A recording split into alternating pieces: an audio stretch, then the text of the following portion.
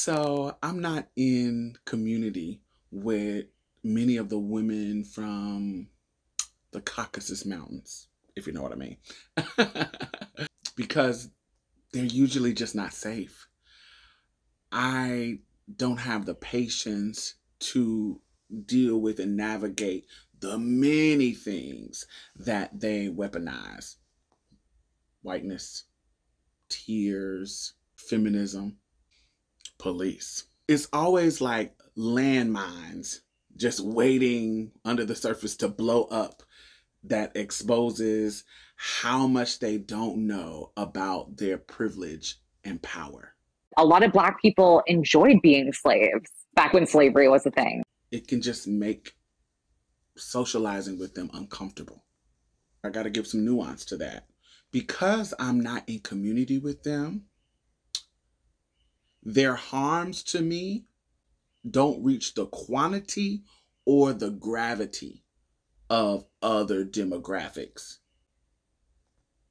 Okay? So, yes, there are other demographics that have harmed me directly more than them because, they don't really get the chance to harm me as much because I'm not really in community with them.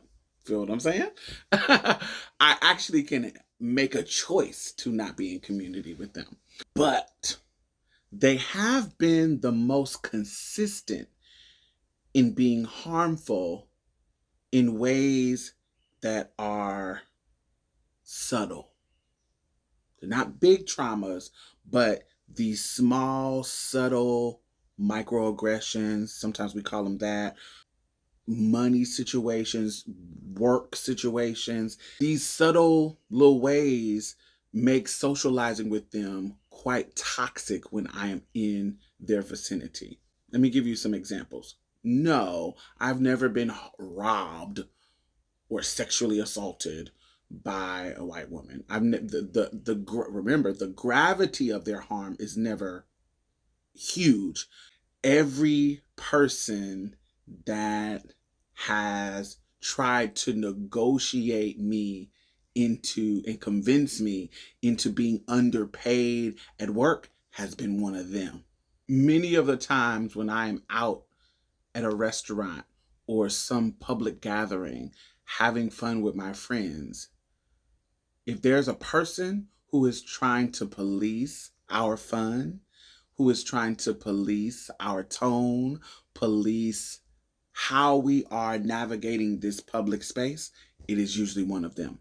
If I'm on a plane and somebody has their feet up against the window next to my seat, it's usually one of them.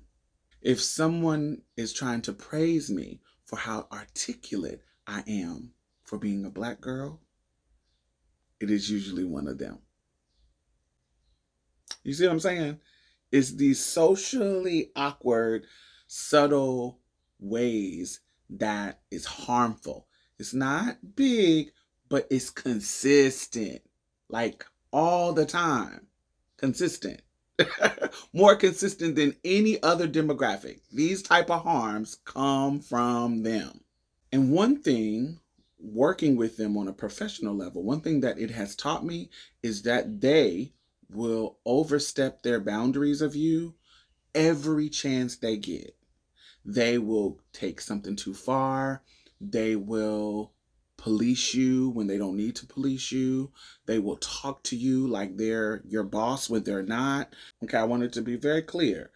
It's not about asserting themselves. I think every woman should practice asserting themselves. I'm talking about situations where they don't need to assert themselves with me. For example, let's say that one of my colleagues, we're all in a room and we are all on the same level. One of my colleagues asked me my opinion about somebody's presentation. And I say, I think the presentation was quite informative, but it was kind of boring. I'm a type of person that is very direct like that. And what would happen is this white woman would jump in the conversation and say, oh, that was kind of rude. You don't have to be so shady about it. You could have said it like this. As if I need her to teach me how to talk about anything when it comes to my opinion. No, I said the words that I wanted to say. I don't need you to help me communicate my thoughts. It was informative and it was boring. But then I have to set a boundary because out of respect for myself, I have to let you know that I don't need you to talk to me like that. So, no, I meant what I said and I don't need help stating my opinion. That's what I wanted to say. And then that is going to make me seem like the angry Black woman, the manly, aggressive Black trans woman. Now I'm in a position where because I set a boundary, I'm negative because she's going to, by conditioning, immediately go into damsel in distress. Oh, I didn't mean it like that. Oh, did I offend you? Oh, that's not what I meant. And so everybody around her is now, based on conditioning, especially men, they're going to come to her defense and not mine. Or not ignore it. Because now she has made it an emotional distress thing. So now they're going to have to feel like they got to come in and mediate this situation when they don't. I'm going to Greystone.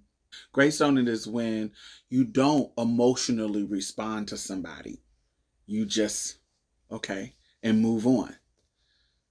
Because that emotionality is manipulation. And it's one of their conditioned tactics to use when they are in distress. So navigating that is quite laborious and toxic. And it is something that I check immediately. Like, I don't let it slide, ever. I immediately check them because in my past, anytime that I have been delicate and was manipulated by that emotionality, or I just let it go and roll off my back, they go further. They do something else. They go again. It gets worse. But when I check them, yes, they're going to get all emotional and do all that kind of bullshit.